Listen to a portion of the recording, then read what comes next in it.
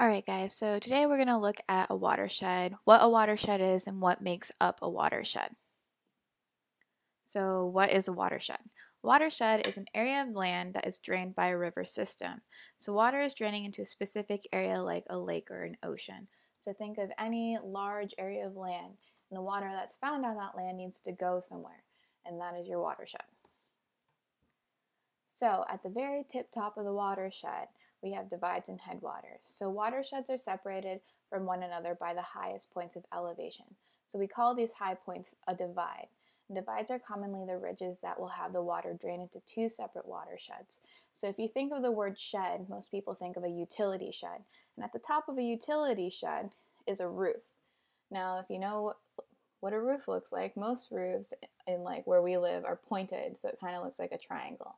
And when it rains, that rain is going to go on either side. And that high point is what's separating which direction the rain is going to fall. So that will be called our divide. So think of our ridge lines and the mountaintops as that like high point on our roof, and it's telling which way the water is going to go. So headwaters are waters found at the highest elevation of a watershed, and these waters flow down to the lower parts of the watershed. Headwaters can be lakes, glaciers, underground springs, or even precipitation from high altitudes. So simply a headwater, like your head's at the top, is just where the water starts. So a watershed is made up of a lot of tributaries and rivers. So just as a reminder, a tributary is a small stream that flows into a larger stream of water. And that larger stream of water is usually a river. So a river is the main stream of water that most tributaries feed into, and the river will eventually feed into a larger body of water like a lake or an ocean. And when you put all these together, that makes the river system, and that's the drainage of water into a larger body of water. So like the ocean or the lake. And if you look at this diagram, we have the river source. So you have those mountains, and the top of the mountains would be your divide or the ridge line. And then where the tributaries and stuff are starting, that will be your headwater. And you can see the tributaries are flowing to a main river. And along our main river is that floodplain, so that it's like a flat area of land, and you can see it's meandering or twisting and turning. And eventually it goes past some wetlands, and there's the river mouth, which will make it empty into a larger body of water like a lake or an ocean. So floodplains.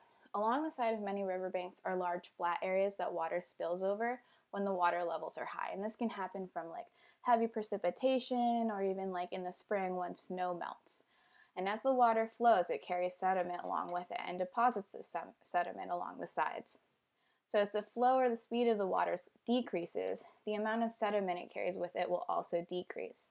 So think of it like flowing water. When flowing water is moving really fast, like when we talked about like erosion and like how force like helps break the rocks down, when water moves fast, it's going to be picking up all these rocks and the dirt and that sediment. And as it starts to slow down, that sediment starts to fall, and we kind of see more clear water. So it's not going to be carrying as much sediment as it goes slow.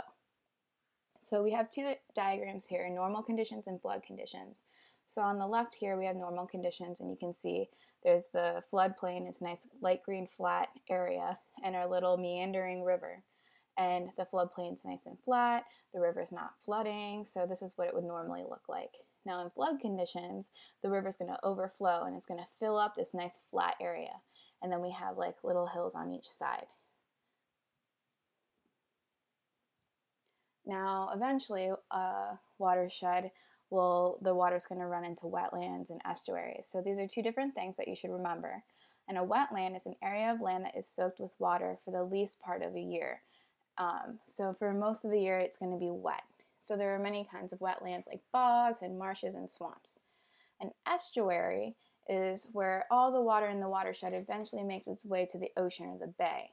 And an ocean's super salty, so an estuary is where fresh water from our river is going to mix with the salt water from the ocean. And we usually find wetlands along the estuaries, but the thing to remember that's different is that the estuary is where the salt water and the fresh water is mixing, where a wetland is just any area of land that's wet.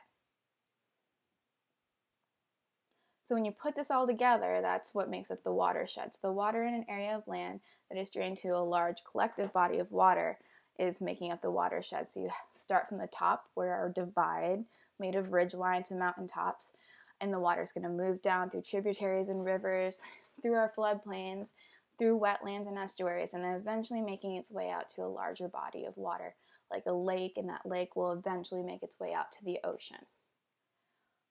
Unless it's like an inland lake, then it's not, but don't worry about that. Eventually, all water is going to make its way out to the ocean. So we in Woodbridge in the state of Virginia, we're part of the Chesapeake Bay watershed. And this watershed's really big. It contains 6 states around us. And that Chesapeake Bay area is what feeds out into the Atlantic Ocean. So for your homework tonight, you just need to use the diagram that I handed out in class and see if you can fill out the different parts of the watershed. And then tomorrow we'll go over your answers and make sure that you have all those correct.